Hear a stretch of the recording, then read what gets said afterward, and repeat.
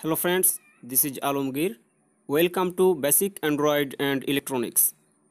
Today I am going to show you how to make an auto night lamp. Automatic night lamp, as the name suggests, is for turning on and off the lamp automatically without the need of human interventions. It senses the light intensity from surroundings and finds whether it's day or night.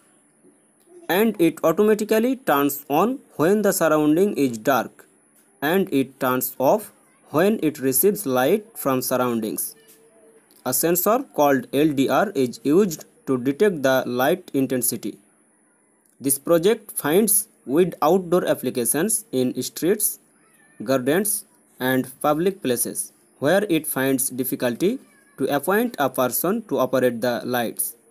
So friends, if you want to make this project, you 555 Timer IC, LDR, 10 kΩ Variable Resistor, 1N4007 Diode, 5 or 6 volt relay switch, some wires, a 5 volt power supply. I am using 5 volt mobile phone charger, and a breadboard. If you want to use 12 volt power supply, you need 12 volt relay switch. You are watching Basic Android and Electronics. We are the teeny engineer. If you are new viewer of my channel, please tap on subscribe button and turn on the notification bell. This is the circuit diagram. Now let's see the making process of this circuit. Start by inserting 555 Timer IC to the middle of the breadboard. Connect pin 1 of the IC to the negative rail of the breadboard. Now connect pin 8 and pin 4 of the IC to the positive rail of the breadboard. Now connect pin 6 to pin 2 of the IC. Connect pin 2 of the IC to the negative rail of the breadboard by using LDR. Now insert the 10 kΩ variable resistor on the breadboard. Now connect the middle terminal and the one side terminal of the variable resistor to pin 6 of the IC. And then connect the another terminal to the positive rail of the breadboard.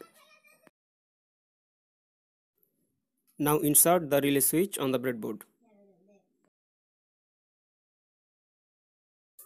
Now connect the diode to the relay coil.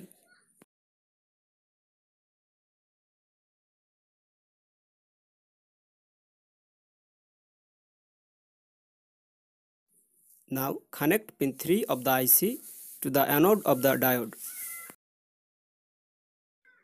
And connect the cathode terminal of the diode to the positive rail of the breadboard. Now we see how to connect the lamp with the relay switch, and then connect your lamp to the relay switch by using common pin and the normally closed pin of the relay switch. When you connect your relay switch with 220 volt AC, you don't touch the relay switch terminals. And then finally connect your 5 volt power supply to the breadboard.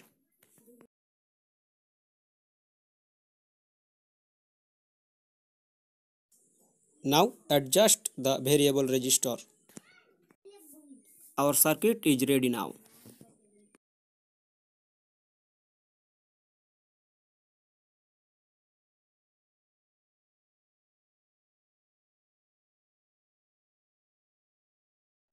So viewers, if you feel this video helpful, please like and share.